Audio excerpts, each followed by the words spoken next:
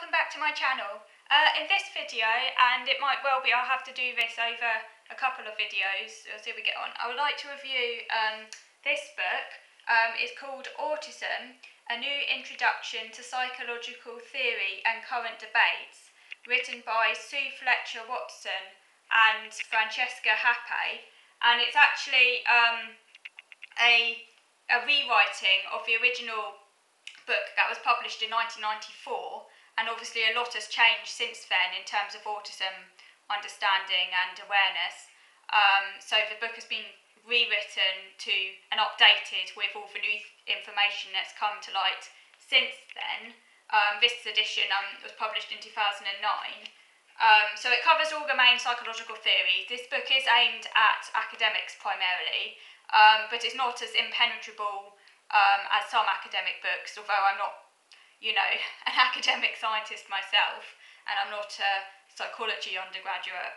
I found it reasonably easy to understand. But again, I have kind of trained myself in a lot of scientific theory anyway, as I've read a huge amount of stuff about autism over the years, some quite kind of technical stuff. So I kind of, so I thought it didn't come across as too difficult for me, but it was still heavy reading. It wasn't cheap. It was quite expensive. This book, you could probably get it from your library, but I'm not using a library at the moment because of COVID, so I have to buy my books at the moment. But yeah, it was an interesting read, so I would like to just go over some of the things that I found most interesting in this book, really. So one of the things I found most interesting, which is on page 19, was the different, where it talks about the different presentations, the different manifestations of autism that were described by Dr. Lorna Wing. She was the person, a psychiatrist, who first coined the term the autism spectrum back in the 80s, and she suggested that autistic children could be put into different kind of subgroups. These aren't kind of like technically scientific. It's a very loose kind of informal way of kind of describing the different presentations. For example, aloof. These children were described as being either aloof and indifferent in all situations, or as making social contact in order to satisfy a need, but then retreating immediately. Passive.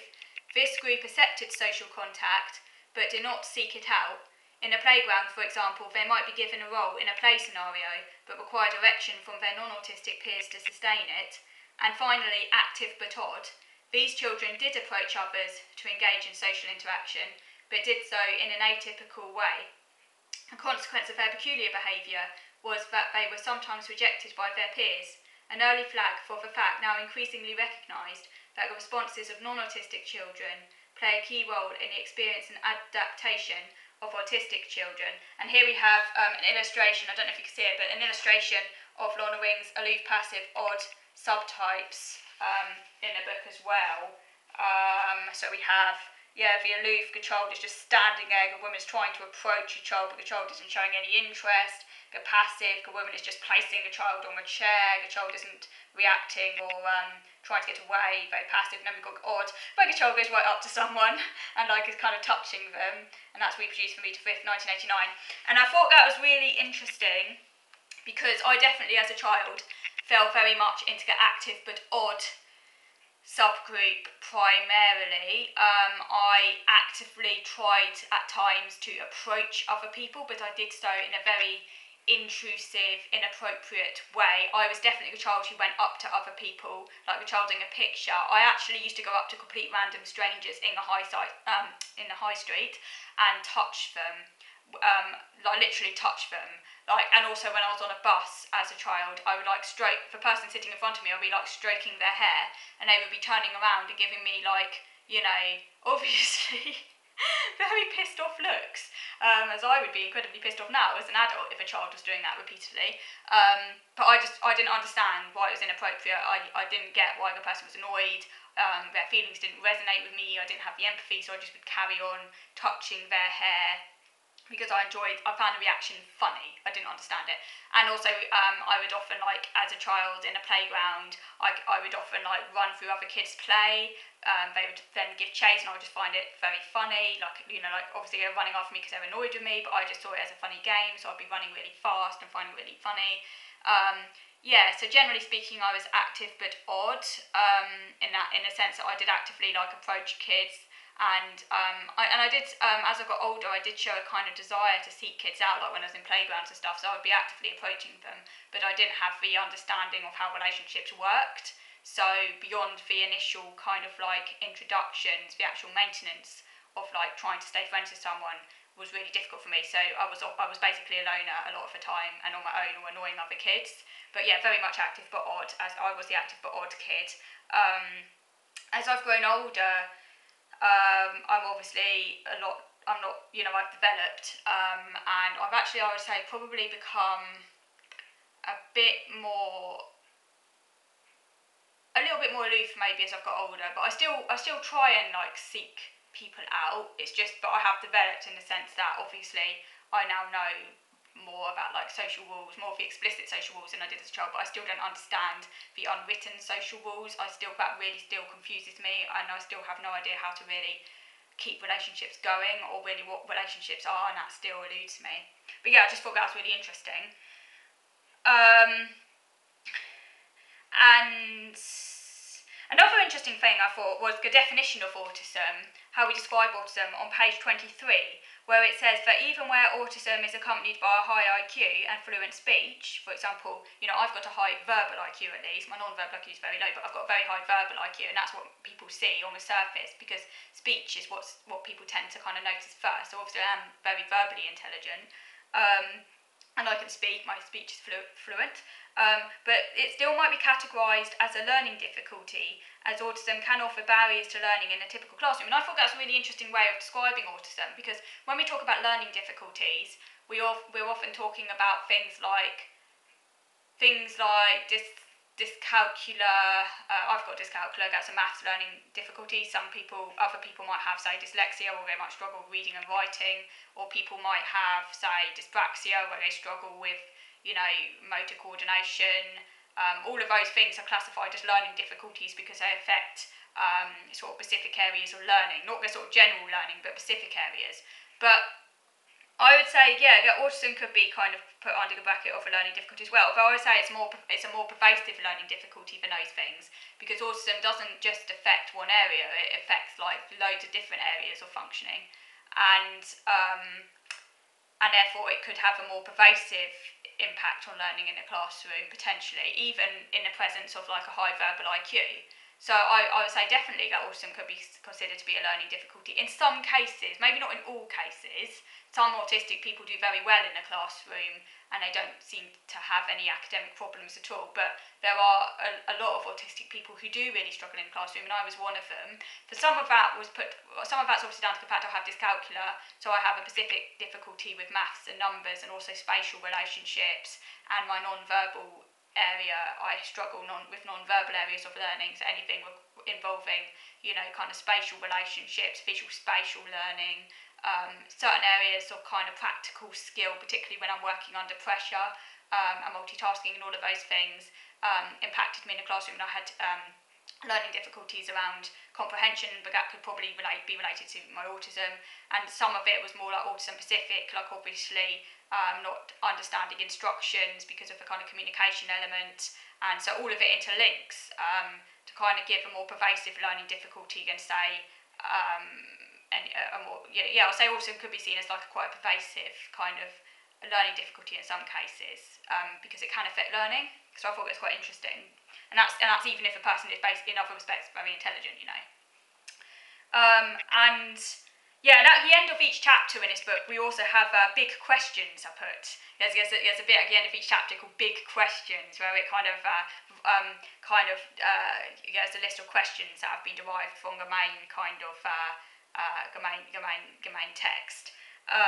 So on page 24, one of the questions posed is, can we envisage a future in which autism leaves the diagnostic manuals altogether, becomes a self-determined personal identity? Now, personally, I think that would be a really bad thing, because I do think that autism needs to have a place in the diagnostic manuals. Autism is a pervasive condition. It affects all areas of your life. It can be very life-limiting for some people, not for all people, but many people with autism, it really does limit their life. It limits my life. It can be really disabling, and I do think it needs to be in as an official diagnosis. So I really disagree that it should just be a self-determined personal identity. And I have talked about this before, and I know it's controversial. You're entitled to disagree with me, but I am very honest and open in my channel, and I think that's important. I respect that some people might disagree with me, that's fine, but I do disagree with self-diagnosis, because I think that it's fine to say, like, someone to say that they think they might have autism and that they're going to, like, maybe try and, like, get assessed to kind of verify that, but to actually say you're autistic without actually being assessed and without actually having that verified by someone else, that doesn't go down well with me, because, like, you do need to get it verified by another person, really, because as something as pervasive as autism, there are many other conditions that can overlap with autism as well, and in order to get the right support, you do need to get a proper diagnosis.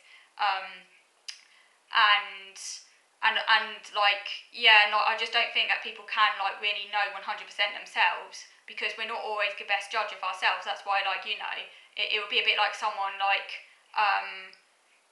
because someone might say, for the sake of argument, think that they're the most beautiful or attractive person in the world, or someone might think they're the most ugliest person in the world, but that's biased, that's objectively biased. We're not always the best judge of ourselves, and particularly when it comes down to something as pervasive as autism, it definitely, I do feel, needs to get that external verification to be absolutely certain. I can never diagnose myself with anything without having it, without knowing, be it through tests or, some other sort of official way of knowing. I could only say, I think I might have it, and that was the case before I got diagnosed with autism. I could only say I strongly think I have this and go down the correct path, and it can take a long time.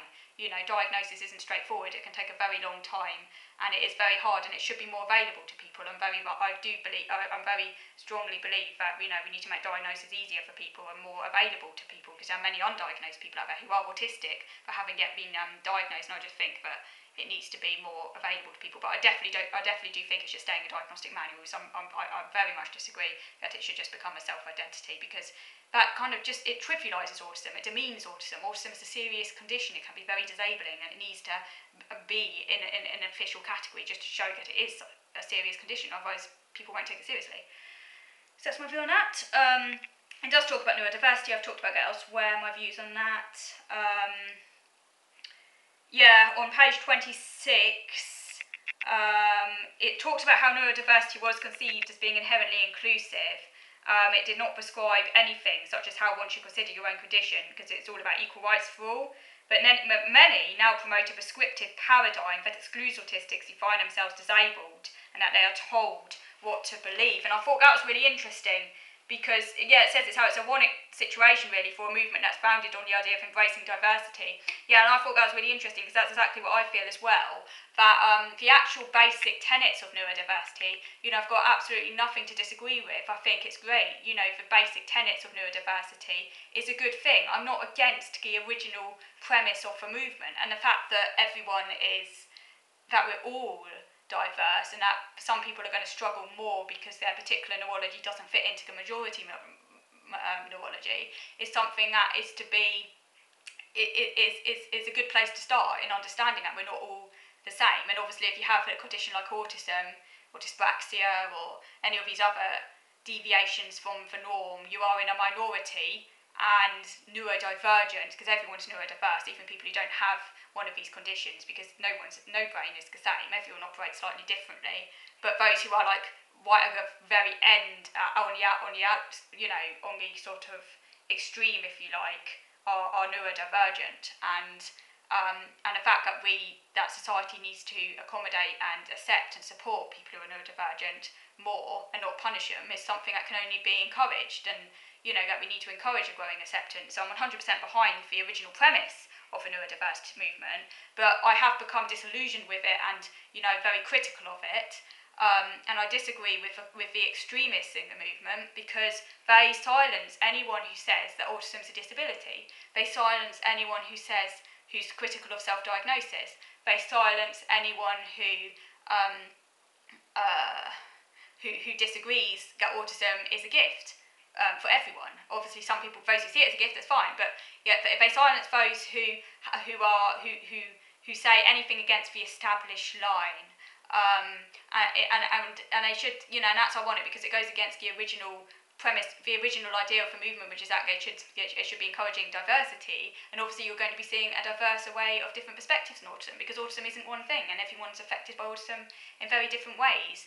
And while for some people their autism might not hold them back that significantly, for others it's really, really disabling, and for some people it is actually a disorder. Not for everyone, but some people do experience it as a disorder, some people do experience it as a deficit, but you're not allowed to say these words, even if you're only just talking about yourself. If you say autism's a deficit, or if you say, for me, or if you say, I wouldn't want to inflict autism on my children, as I heard in one community, people can get quite angry about that, and can then say that we shouldn't be talking like that, even though they're only talking about their own particular situation. And I just think that's really out of order because everyone should be entitled to talk about their autism, their own individual autism, how they see fit. And that's where I have problems now with the neurodiversity movement, is that it's become incredibly narrow and almost totalitarian. Okay, so I'm going to move on to the next video to carry on reviewing this book. So moving on to the next video.